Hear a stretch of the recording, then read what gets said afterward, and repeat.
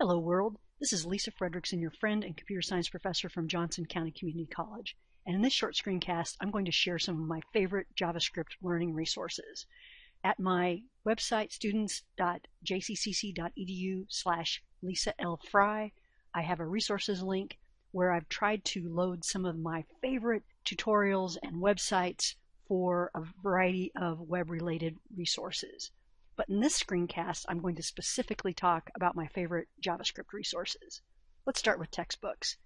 Cengage.com offers two different JavaScript textbooks. One is in the New Perspective series by Patrick Carey, which is chocked full of hands-on exercises, excellent explanations, and lots of figures so you can follow along and make sure that what you're doing is successful. So it's a real teaching textbook. Another choice is the JavaScript book by Sasha Vodnik. It too is chock full of real-world hands-on exercises. If you want a more visual approach, this particular textbook I've found to be absolutely beautiful from a design standpoint. And you can tell by their website that they're really into design. It's on JavaScript and jQuery.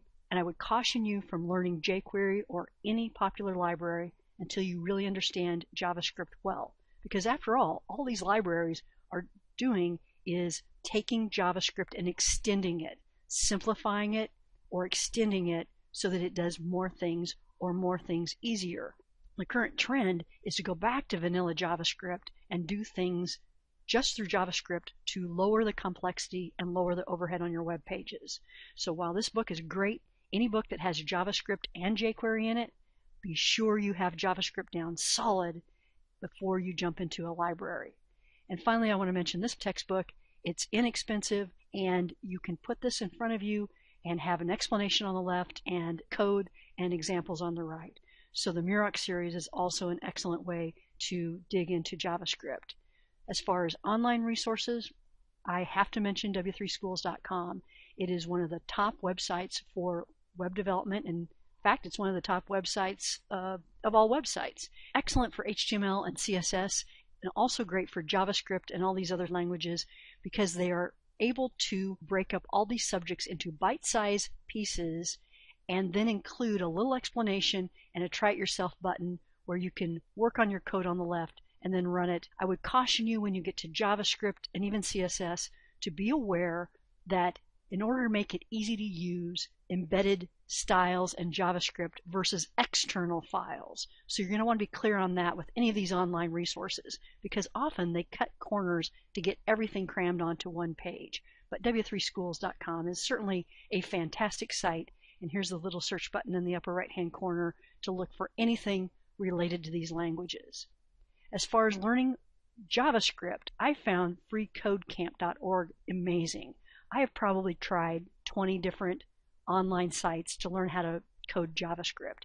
And what Free Code Camp does is takes you through HTML, takes you through CSS, and also takes you through JavaScript, but doesn't let you go faster than you can actually understand and successfully complete that challenge. So there's a little break there that I think is very helpful in learning how to code.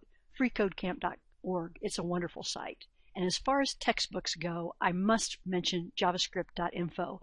This is extremely impressive from many different standpoints. It goes through JavaScript extensively, both as a pure language, and then there's a whole set of tutorials and chapters on interacting with the browser. And it is really fantastic because I've never seen an online book as well organized and as flexible and as effective as this.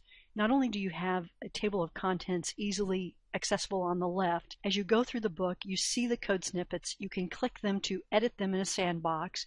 The illustrations are beautiful, and at the end of every chapter, there's a beautiful summary. There are some end of chapter exercises in the chapters that have code, and there's a comment section. So it's interactive. So it's a living textbook.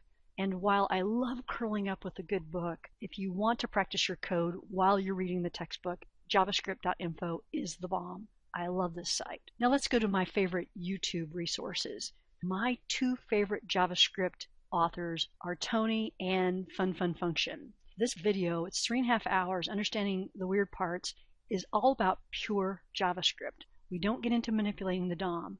but you will understand what a function is, what an expression is, what a variable is, and how that works better after you watch this video than practically anything I've seen on the internet. I am so impressed with Tony. The final YouTube channel that I'd like to encourage you to look at is Fun Function. This guy also knows JavaScript inside and out, and his background is in theater and video production. So his YouTube's also very highly entertaining. He also likes to just talk about programming in general and the healthy parts of it and the difficult parts of it. Interesting and refreshing because he's speaking about being a programmer and being a developer from a very personal standpoint. So those are some of my favorite resources. I know there's a million places to go for your information. I think the key to this is to find high quality authors that explain things from your perspective. For example, if you're coming from a C++ perspective, that is a different way of seeing code than if you're coming at it from an HTML and CSS perspective. I think the trick is finding the quality resources and the ones that speak to you from where you're at. I really think that the background of the person that's teaching you is essential because the terminology that they're using is so critical to connecting with you and helping you understand. Thank you.